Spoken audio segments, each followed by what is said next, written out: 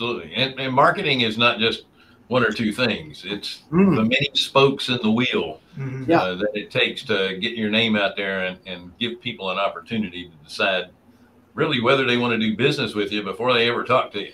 Well, and he found a great way to, basically exclude all those transactional people and build on all the relational people like that. Right. That's what you want. I mean, that's great. Yeah. Absolutely.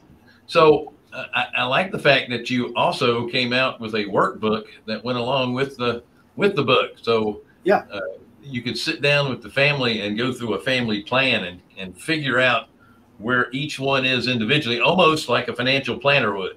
What you said is exactly right. And that is the best part of the whole thing, is because this disrupt, everybody's talking about foreclosures and evictions and stimulus money. That's not the real story. The real story in real estate right now, in single family real estate, is that real estate right now is going through, or when's the market going to reset, or all these questions that don't matter.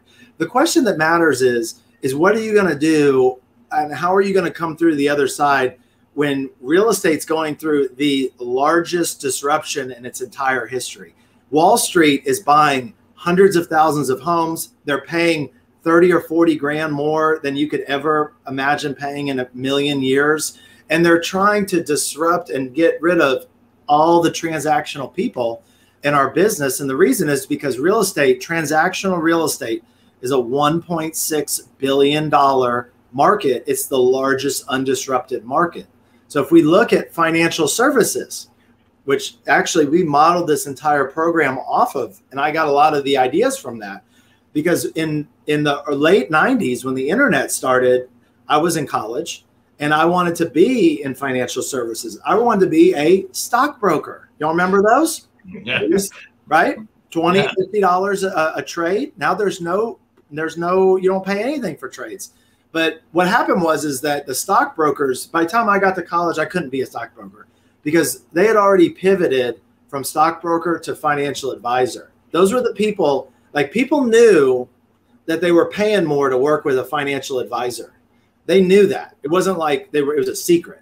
Every year that financial advisors have been in our country, the industry has grown, the profits have grown, because the population is growing of, those assets. There's always a percentage of people in every market that will pay more for something extra. And that's what happened with financial services. And so it was but the same disruption happened. Wall Street came in, they undercut the fees, and they went to online. Now, are there still people that process stock trades? Sure. Yeah. But do you think most of the stock trades are being processed by people or software? I would say with a keyboard. And the exact same things happen in real estate. And if you don't know what to do, you're going to be selling insurance in 5 years. You'll be totally out of business because Wall Street wiped out all the stockbrokers. And by 2004, you're not getting $50 a trade to be a stockbroker. Nobody gets that. But you can if you have a financial advisor. So I was like, well, who's the financial advisor, non-fiduciary? Okay, of course, in our industry. All I see is a bunch of salespeople that talk about their option and not anybody else's, especially one that doesn't point to them money-wise. And I said, what can we do? How can we position ourselves to where we're giving people more value, not just a postcard, and we're in these folks' homes? Because here's the other thing I noticed. I got a CPA and a tax planning attorney. You're doing great, so I know you will. You do too. But I would go and hang out with my friends on the weekends at these cool locations and masterminds and stuff. I see you there. And we'd be talking to our financial people, especially towards the end of the year. And then I go home and I go meet with Mavis, who is a bus driver, and she's got a home and it's beat up, and she's got moocher grandkids that won't, leave the house, and she's on her own. She's got a little pension. She don't have no CPA. She doesn't have a probate. She doesn't have an attorney, a tax planning attorney. And I was like, who is going to help these people? Because nobody has a vested interest. There's no financial advisor going to talk to somebody that has no assets. You would have no business. And so I was like, man, I noticed when I was a teacher, I taught at an inner city school, and I taught kids who were struggling. They were 2 years behind. These were ninth graders that should have been juniors. And I taught, they'd have no food to eat. You know, I mean, it's a tough thing. And then I teach some kids that were the pre-AP 8th graders that were going to, you know, Vanderbilt and all these big schools. And what I noticed is that I had the closest relationship by far with the kids that struggled the most because they had the biggest gaps in their learning, and I could help them, you know, with that. I mean, I could help them go into their games and just being like a person that cares about them. But when they have more needs and you help fill those needs, those people trust you more and they just love you more. Then the pre-AP honors kids, I mean, they were nice to me, but they didn't really need my help. They could roll in and make a 95 without really doing nothing. They were really smart. And so I kind of saw the same thing with the motivated sellers and in the seniors.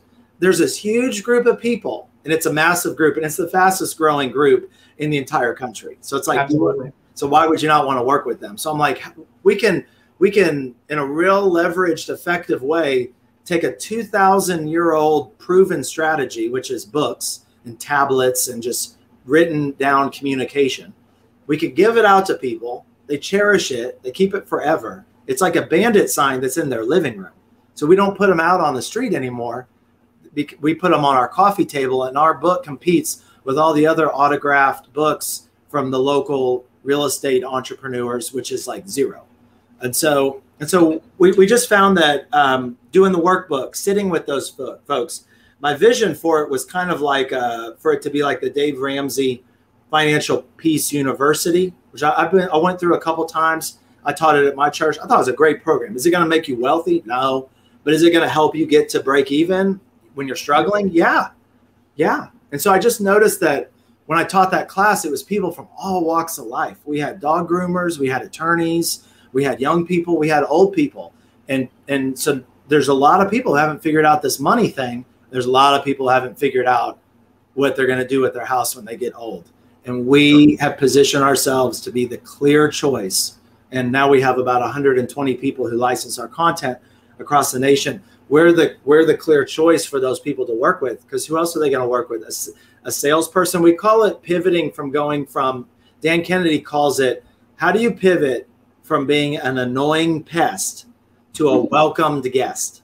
Yes. That's the difference.